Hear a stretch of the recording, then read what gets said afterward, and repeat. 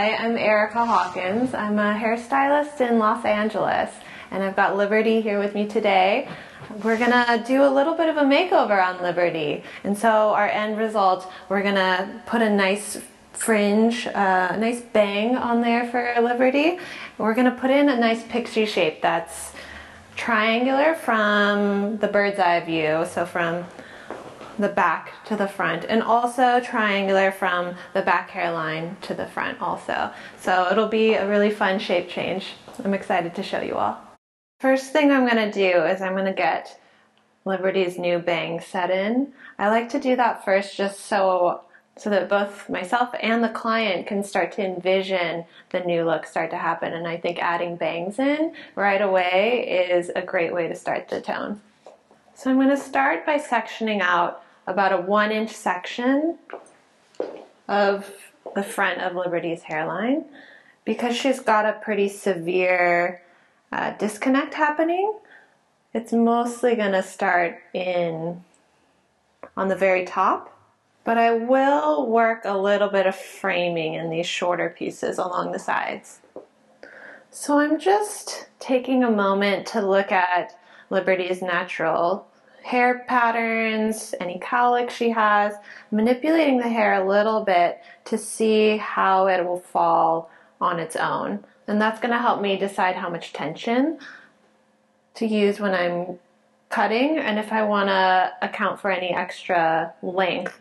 Because I know Liberty's got a little bit of wave in her hair and she's got a little bit of a jumpy cowlick just in the front right here. I'm going to cut her bangs just a little bit longer when they're wet so that I can make sure they're just where I want them when they're dry. I'm going to start with a thin, narrow section in the center.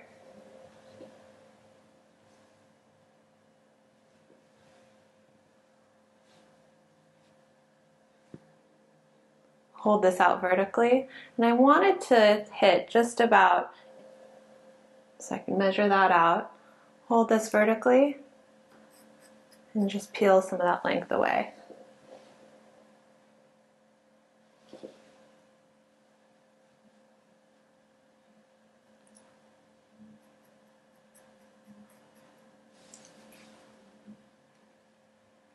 Next, I'm going to take a parallel section right next to that first section and over direct it into that center.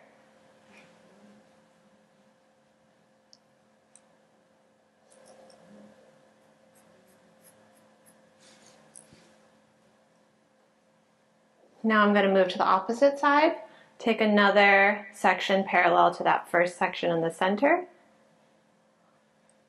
And same thing, I'm going to over direct this section to that first section in the middle.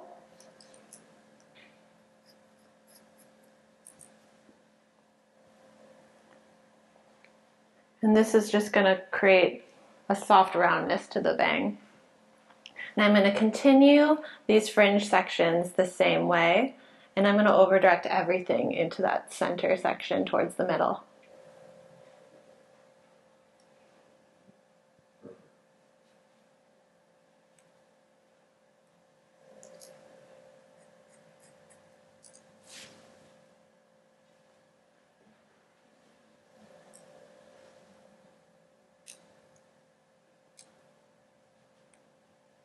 You can see my guide right there. I slide just past it.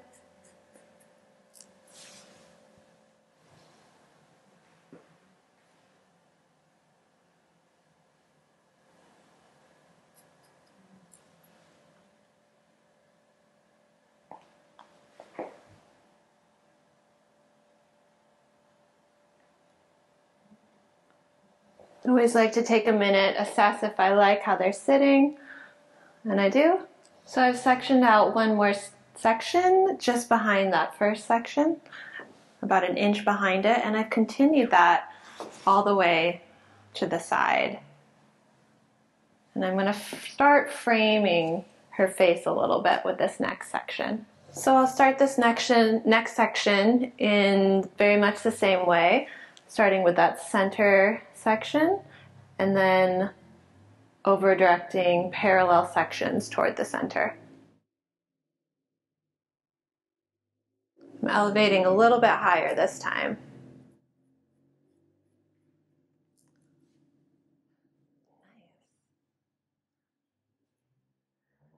I'm taking my next section, over directing that to the center, and I'm elevating a little bit higher this time just to create a bit of a layered effect in the bangs.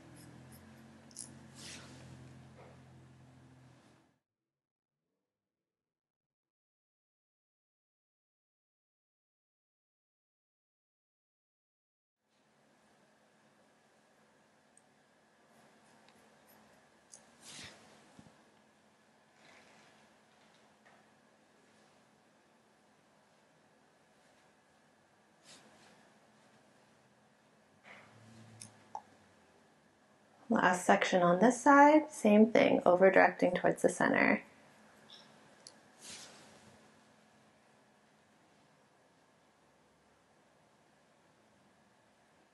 Right now I'm looking to see which hair wants to fall down into the side versus the hair that wants to fall forward and live more on the front of the forehead. And that's how I distinguish what's going to live more in the bang section and what's going to live towards the side of her face. Just looking at her natural growth patterns.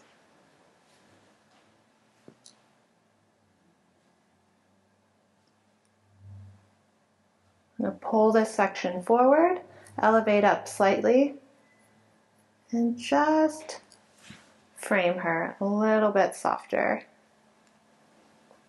Her sides are already quite short, but that doesn't mean we can't change them in a really impactful way. I'll tilt you a little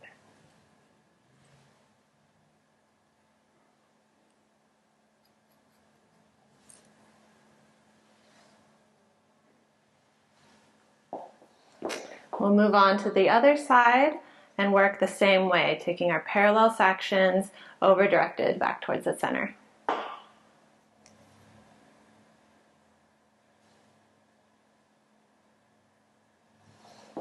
And then I'll do the same bit of fine tuning on this side as well. On this side, I see that some of these longer hairs actually want to sit on the side, so I'm going to go ahead and include those into the side frame rather than in the bangs.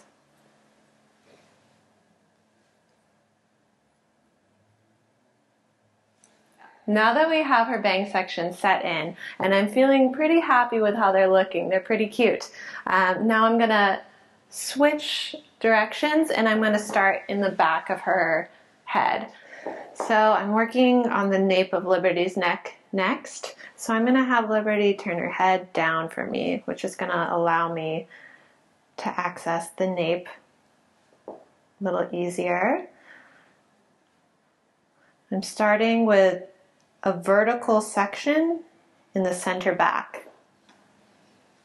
I'm going to pull this hair straight out from the head and cut vertically, using about a medium-sized stroke. And now I'm going to continue with parallel sections, over directing to the previous section. Pull that straight out from the head, over directing to my first section.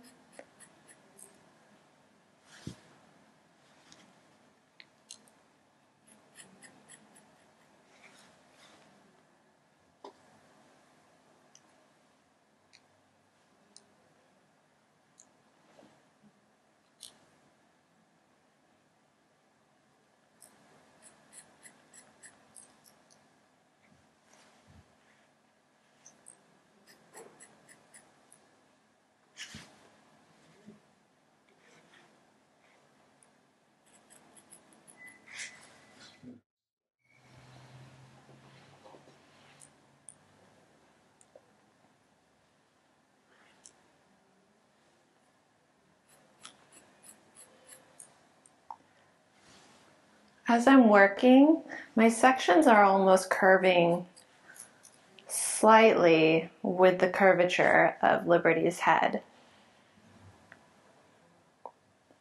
over directing to the previous section.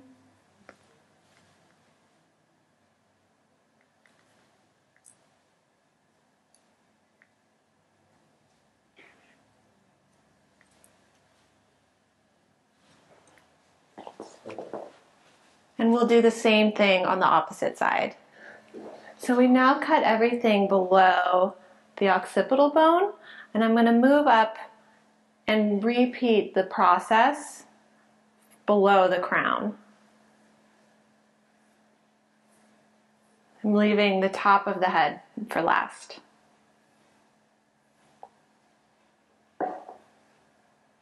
I like to work in sections because that helps me stay organized and I really feel in control of the haircut. I'm now going to start in the center back section, starting from just below the crown and working to the area in the nape that we've already previously cut. I have her sectioned up from just below the crown in the back and along the parietal ridge to the front hairline. So I've got my first section in the middle sectioned out.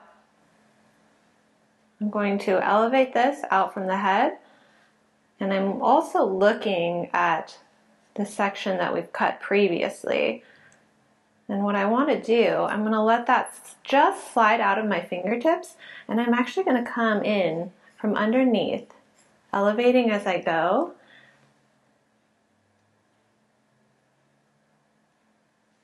And I'm also slightly sliding my fingers out so I can build up a little bit more length as I work my way into the crown. So now we've created a new guide that connects to the nape, but is cut a bit more short to long at the crown. I'm going to take my next section, parallel to that first section in the middle. I'm going to work in much the same way, over directing to the previous section, finding my guide from underneath, and cutting from underneath to assist me in leaving more length at the crown. And as I'm working and the curvature of Liberty's head is changing, I also like to adjust her head to help me with my own body positioning.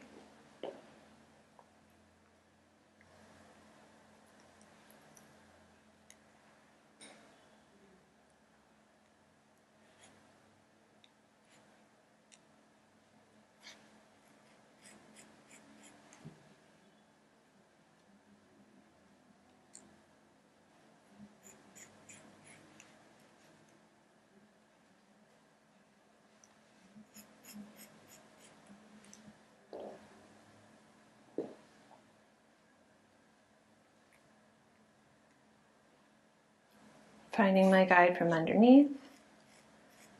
And while I'm cutting this time, since I'm coming from underneath, I'm using more of the heel of the razor.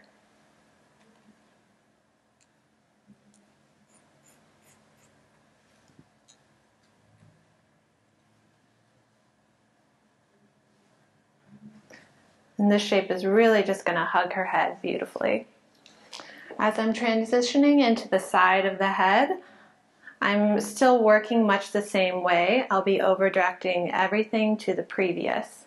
And I know that she's got some shorter length here on the sides already, and a few pieces of the length from the top that we're incorporating, that we're hovering just around that parietal ridge.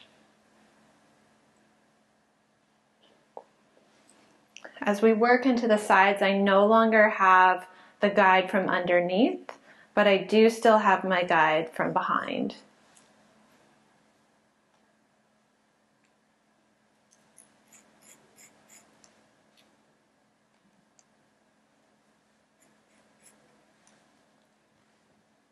Now we're at our last section in the front hairline, and we've really just got a little bit to cut, because if you remember, we already fine-tuned this to sit nicely against her face when we did the fringe. And now we're just going to make sure everything blends well from the back to the front. So still over directing this back. It's already previously been over directed forward when we cut the fringe. So there's really just a little bit at the top that needs to be cut. Do a little bit of detailing around the ear.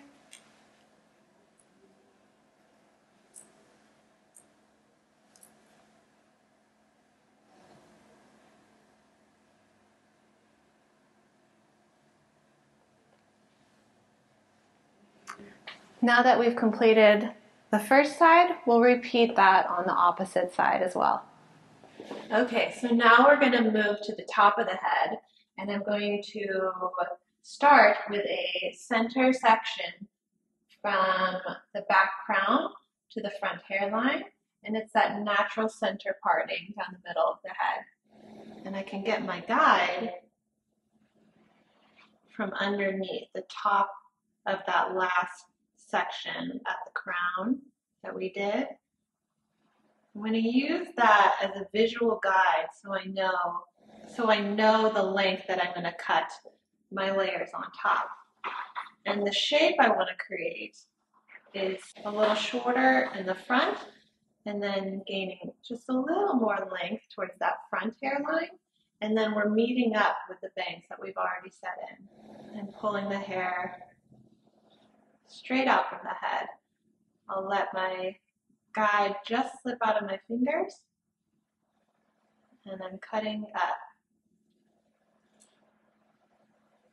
I'm creating a new guide for the layers on top. There's where I left off. And I'm sliding my fingers slightly as I go so that I can preserve more length towards the front of the head.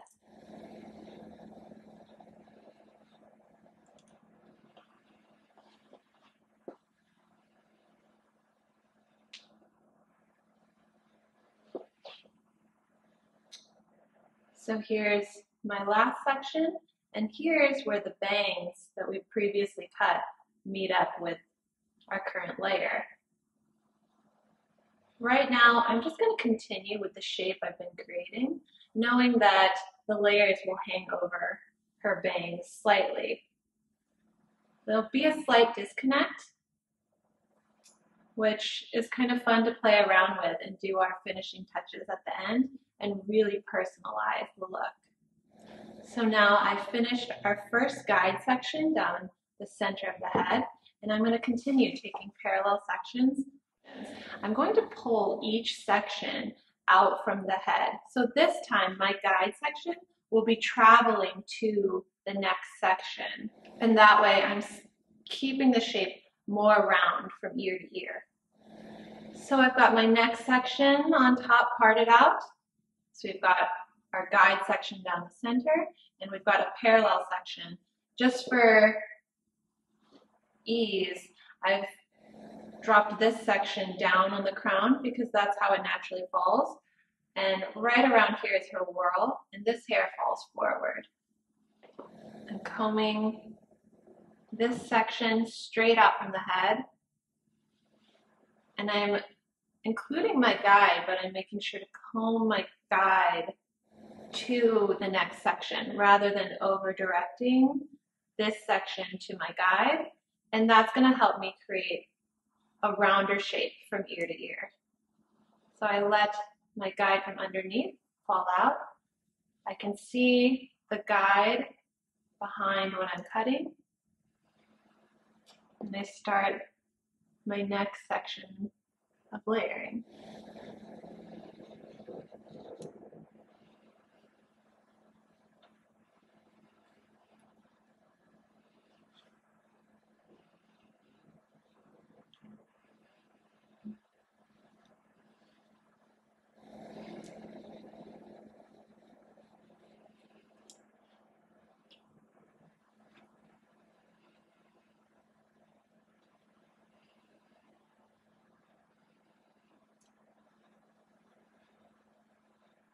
we've got just one more section on this side where the top of the head meets the sides, which we've already cut.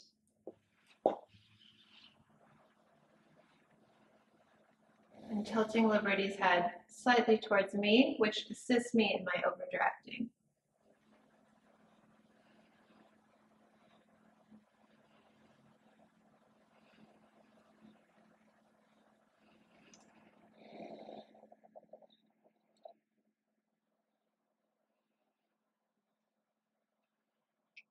Pulling everything up from underneath.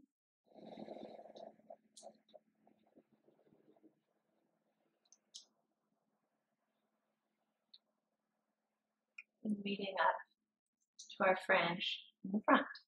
And now we're going to work the same way on the opposite side of the head. So we've cut the top layers, and as you can see, the shape has a slight roundness to it because of the way we over-directed the sections as we were cutting.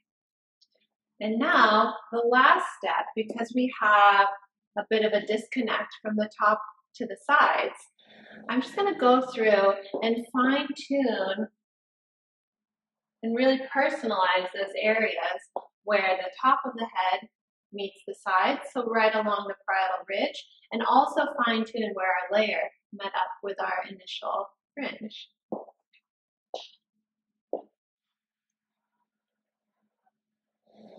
And I like a little bit of this disconnect I'm seeing as I'm combing. She's got this cool two-tone color situation. And so really now I'm just using my eye and deciding that I just want to take a little bit off the ends. So I'm just combing the hair down, looking for how it's moving. And I just see that this little bit is a little longer than I wanted. So I'm going to pinch that and just trim the tiniest bit off the ends. Again, this is more of a visual technique. Just using my eye to see what looks cool. Now combing the rest of the hair down, seeing how it naturally falls, and just using my eye to decide what I want to tweak. This, I'm going to trim a little bit, pinch it, and cut.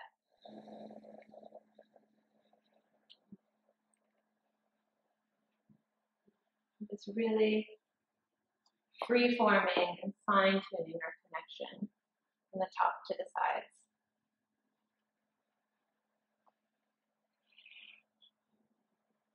And we'll do the same thing on the opposite side. Last step, I just want to fine-tune the area where our layer on top met our fringe. If you remember, as we were cutting, we reached a point where we had already cut the bangs and our layer continued. I'm going to mimic the same sections that I used when initially cutting the fringe. So I've got a section down the middle, and now I'm including the bangs I've already cut and the layer I cut on top. And just this little heavy bit on top, this is where the layer met the bangs. So I'm just going to elevate a bit higher and just blend that into the fringe ever so slightly. I'm going to take parallel sections, over directing to the center as I did initially in the bang section, and just take that little corner off.